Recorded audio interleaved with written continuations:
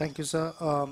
As sir introduced myself, I'm a lawyer by training. So, a lot of the time I spent is on legal and regulatory issues. In the financial sector, the issue of confidentiality of customer data is one of the paramount importance, and it has been for a very long time, long before technology, or rather information technology, came into the force or whatever being started used in banking. So the history of banking all along has been that if you look at regulations, confidentiality of customer data has been of paramount importance. At the same time, law enforcement agencies have also valued the data that banks and financial institutions have about customers. So banks have been in this role of being at one hand the protector of consumer data of the consumers, and at the same time have always had to work with law enforcement agencies on providing this data as and when required. And this has been envisaged both in what we call as kind of the common law system, which was before the enacted law came, and also under the various banking regulation acts and the Reserve Bank of India Act. What has happened because of information technology is now a lot of the banking happens over the internet, both in terms of the consumer using the internet to do the banking, as well as the intra-bank networks that are doing the intra-bank transactions, and even interbanks, so two banks settling transactions rather than settling individual transactions as it was done earlier. Now they do like a set-off transaction of all the dealings that has happened. This obviously has benefited almost everybody. We almost never go to banks now. I remember my father taking me to the bank long before the private banks came, and teaching me how to go about the bank, what does the teller do, where to deposit the check, and it was a form of education in the earlier times that you must learn how to go to the bank and where to go for what work. I don't see my daughter, who is 2 or 3 years old, going through that training anytime. They will probably, she already has a junior account of a bank, which I kind of do, but manage. But by the time she's 8, she can get a debit card. So, and she can withdraw 200 rupees per day out of that. And going forward, I'm sure the bank kind of increases that limit. So, we have a tremendous improvement in service. But at the same time, there's a flip side to it, which is the legal risk and the crime that happens. So it's probably touch wood less prevalent here, but in the United States and other countries, you have had banks like JP Morgan, huge banks who's have lost transactions and billions of dollars of themselves as well as the customers. You have had again in the United States companies like Target, which are retail companies, where people would have just bought a $5,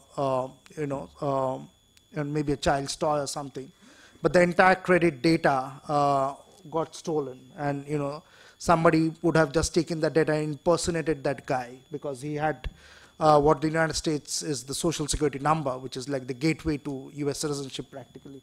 So they impersonated him in taxation, got every detail that they can, and basically started transaction globally. So this risk, banks are now, I think managing this risk in two ways, essentially banks and the entire ecosystem as such. One is, of course, using technology against technology, which is, if you look at Indian cards, and Indian banks or even foreign banks operating in India have been probably a step ahead in this. We have chip cards more or less now compulsory, which doesn't give the point of sale guy complete access to the credit history or the full credit number of the individual buying. He just gets, whether this guy, card can go through or not for this amount. So there's a whole lot of technology. There's again encryption issues that are, more encryption that is put in. in the system. And then, of course, there are companies which are working primarily on cybersecurity issues. And finally, using analytics. So, just to give an example, a couple of days back, somebody, my office card got, under fraud. And the bank understood it because he had purchased Starbucks coffee 40 minutes back. And 40 minutes later, there was a transaction in Kentucky, in USA, in an Apple store. So the system understood that this guy can't be in 40 minutes traveling from Nehru Place to United States to do true transactions. And therefore, there must be somebody else in the United States doing this transaction. So there's a whole lot of analytics that banks are putting in.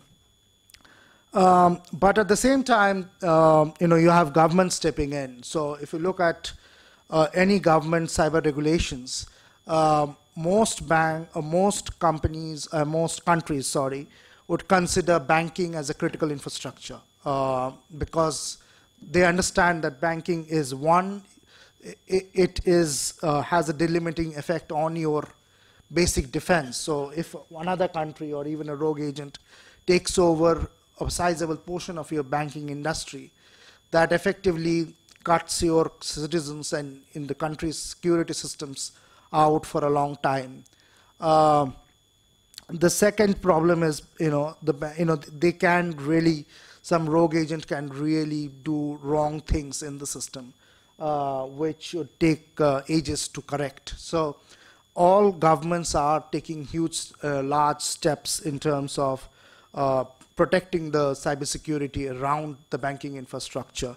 And we in India are not behind in the sense that, we have several amendments to the IT Act, Section 66B, C, D, which deal with criminalization of sphere phishing and other issues which can be used. And the industries also need to work with the government. So there has to be information sharing between the law enforcement agencies and the companies so that there is greater information sharing about both specific threats, like we understand this guy just did a credit card fraud, so he might do something else as well as general, we see, for the bank realizes that there's a lot of fraud happening in one particular region, so there might be something else wrong also might be happening. So information sharing and analytics that the industry has is of critical importance, and there has to be two-way flow of information between the government and the private parties. I will finally touch upon two most issues. One is training, which is we need more cybersecurity professionals in this country. It's true we have a lot of software engineers, but I'm not sure how many cybersecurity trained professionals are there. Even within the company, I often hear that people who do coding don't think about security. So they just think about, wow, it's a nice experience, and the customer would be happy about it. But so one of the things most companies have been trying are to start privacy by design and security by design. So when you are doing the coding itself, don't just think of the customer experience. Think of the security that particular program will give to the end customer. And finally, in the last panel also, it was the issue of business espionage and trade secrets leak, which has happening quite a large extent within the government, from the government, outside the government, but within the private sector as well. Unfortunately, we don't in India have a comprehensive law on trade secret, which protects both government data as well as private data. There is the Official Secrets Act, which protects some government data, but there is not comprehensive law which protects all business espionage related data, both from private and public sector, and maybe that's some area, the trade secret law, which would be of importance working forward. So thanks for the time, and look forward to questions.